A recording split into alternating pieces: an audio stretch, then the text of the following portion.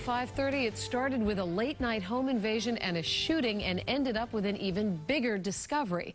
Police say they found evidence of credit card skimming and fraud in a local storage center. Tonight, 2 people are under arrest, and Bill Shields has the story live from Malden tonight. Bill? Well, David, like you said, it started with a shooting last night, and that led police to make a couple of arrests. And then they started digging deeper, and the Malden detectives kept digging. What it led them to surprised even them. They did know each other. This was not a random act. There was no issue of public safety. It started last night, a shooting on Loomis Street in Malden, where 2 people were wounded.